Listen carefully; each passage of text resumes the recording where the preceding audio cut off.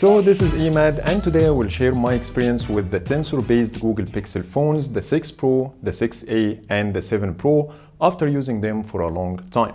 And the first thing I want to talk about is the design and build quality. I really appreciate that Google started to understand the value of having a new and consistent design. We have never seen this full-width camera visor anywhere else before. You might like it or hate it, but you cannot deny that it looks unique, which gives Pixel phones an identity similar to what Apple and Samsung do with their phones for years, so I think Google nailed it in this area. And when it comes to the build quality, I think it's a great but not in everything. Starting with the 6 Pro, after using this phone for a short period of time, I started to see a tremendous number of scratches on the camera, which is something I didn't experience with any other smartphone, noting that I use my phones with caution. I didn't face this quality issue with the 6a, even though it has a cheaper price tag and lower quality materials. And after moving to the 7 Pro, I did face a different quality issue, but this time it's the metal frame around the camera lenses.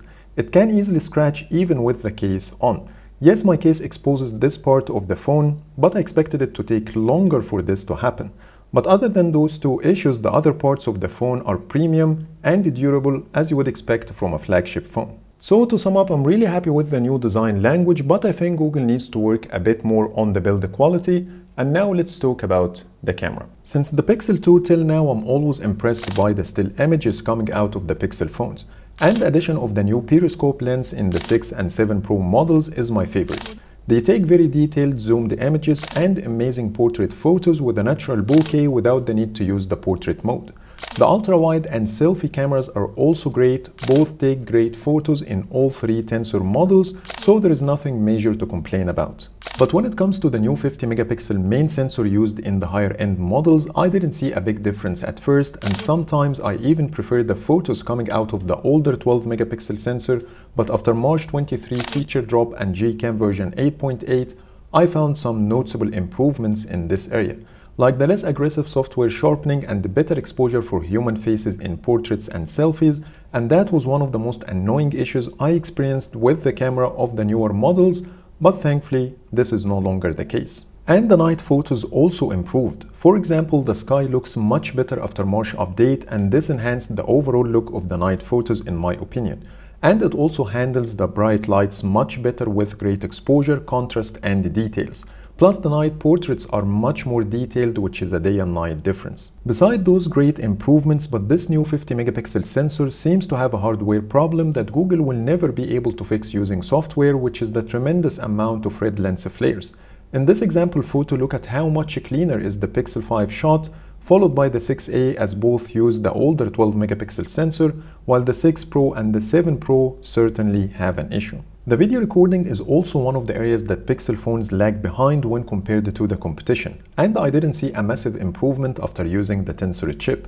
The videos still look soft and grainy in certain situations, plus the video resolution is restricted to 1080p in some camera modes like active and cinematic, and you cannot use the front camera with the cinematic mode either. So as a long-term Pixel user, this definitely requires a lot of attention from Google in the upcoming models. Besides those ongoing issues with the camera, but there are other features that make me stick to Pixel phones despite their subpar video recording capabilities, like the photo unblur feature in the Pixel 7 models. It's a great tool to solve one of the most annoying issues you might face with your photos. Face unblur is another great feature that works silently while snapping the shot. It uses the ultra-wide lens to minimize the blurriness if the subject is moving, and it's available for all Tensor-based models. The higher-end models also have the action pan and long exposure features that can help you take great photos when the right moment comes.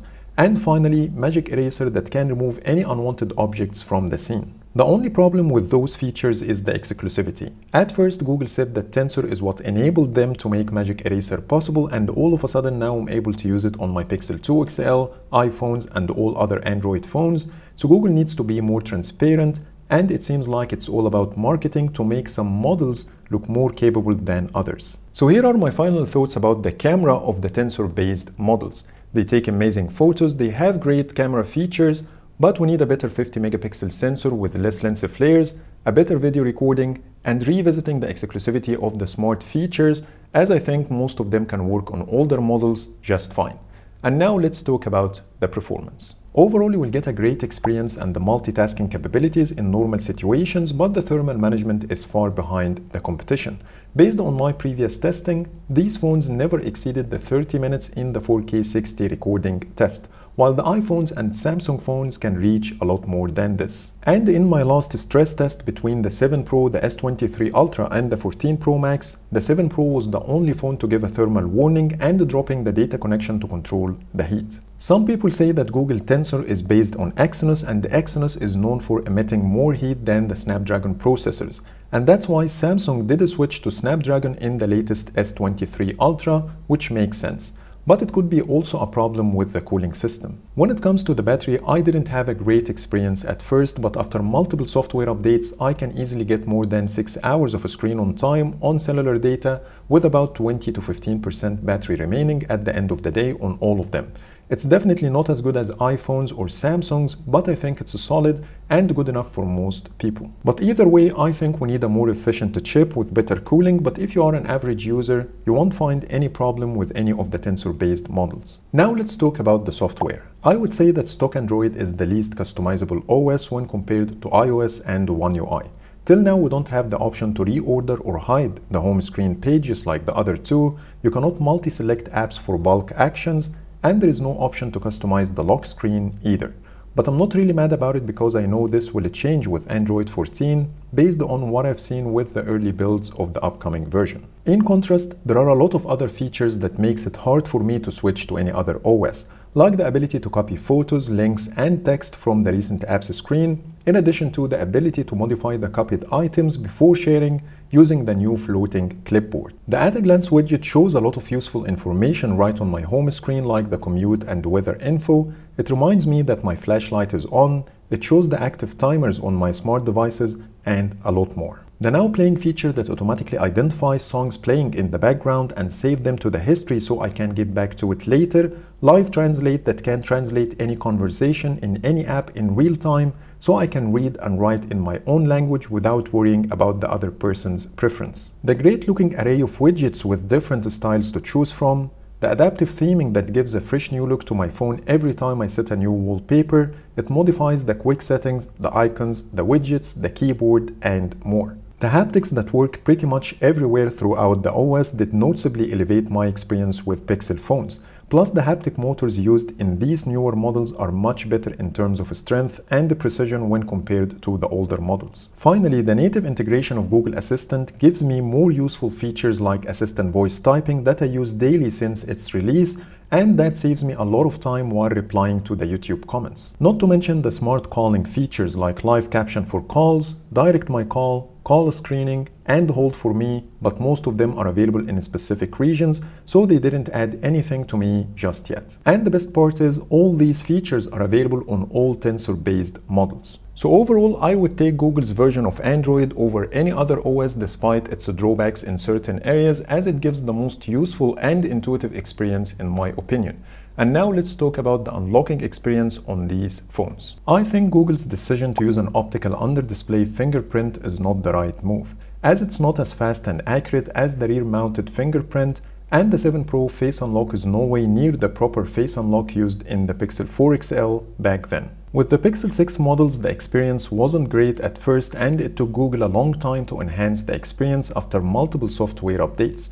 Then the 6A got a slightly better sensor, but even after all of this, the ultrasonic under-display fingerprint used in Samsung phones is faster and more reliable. And the front camera Face Unlock of the 7 Pro is a hit or miss, as it doesn't work in low light or with sunglasses. So I completely ignore it and always rely on the fingerprint because I'm not sure about the outcome I might get every time I unlock my phone.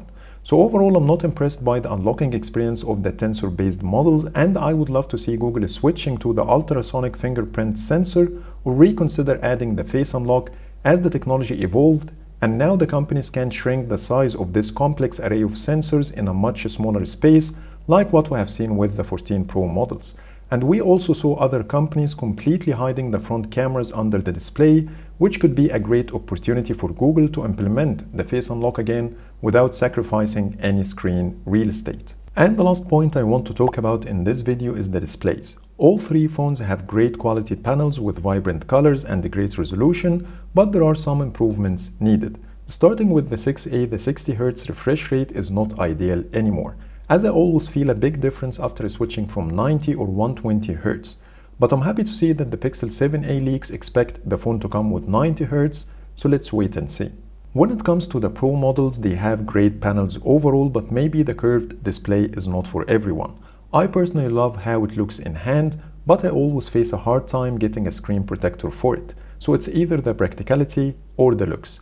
And as per the leaks, we might see a flat display in the upcoming Pixel 8 Pro. So if that's an issue for you, it's better to wait for the newer model. The sunlight readability is far better on the 7 Pro thanks to the 1500 nits peak brightness, but the other two will give you above average performance under direct sunlight. So I think the overall experience in this area is good enough and the improvements needed are minor. So that's pretty much everything I wanted to talk about. And back to the question, is Google heading towards the right direction? My answer is yes, but they need to give extra attention to certain areas. Either if they are hardware or software related, but I think because they made a lot of changes in the way they make phones in a short period of time made it harder for them to nail everything from the first and second trial, but my expectations in a couple of years, Pixel phones will get much more attention if Google successfully addressed the issues I talked about in this video.